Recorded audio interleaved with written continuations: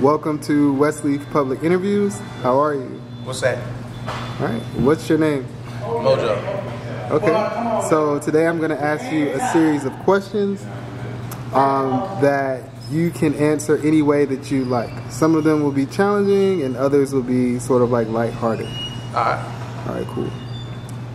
Do you believe that there is a God? I don't know.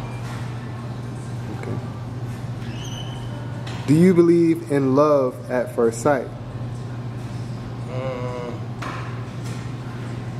Nah. Why not? Because you can lust at first sight.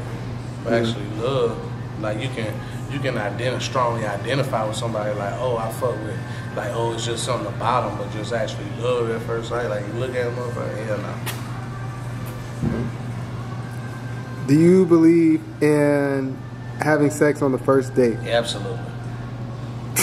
Why? If that's what you want to do, that's what you want to do. Okay. Would you marry someone so that they could get their green card? Absolutely not. No? No, hell no. Okay. Why not? Because I'm a man. What does that mean? You just don't get your green, you just don't leave with your green card. You leave with your green card and have my money. Ah, I see. Okay. Do you believe the earth is round or flat? Shit, I don't know. Does it matter? Not really. Okay. Do you believe black people deserve reparations? After the niggas take a class. Oh, okay. What kind of reparations should still be earned to a certain extent? Like, what's the point of getting money just to fuck it up? Like, if it's supposed to, you know what I'm saying, repair what happened in the past and put us in a better position than the ones, like, the mindset ain't gonna change. So, like, the mindset need to be changed. It's not about how much. I know no motherfucker with a good mindset that made only 50K, and I know a millionaire that's fucking up all the time. If your mindset ain't together, it don't matter if you get money or not. Do you believe marriage is beneficial to men in 2023? Absolutely not.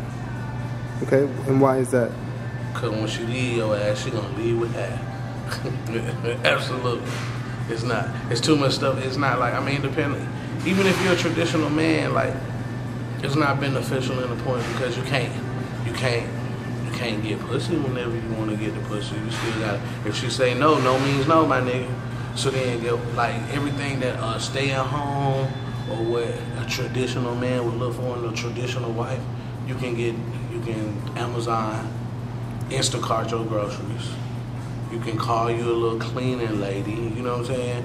You can get your meal prep, you know, and you can have your dry clean clothes delivered to you. You can, you know what I mean? Like, so what else?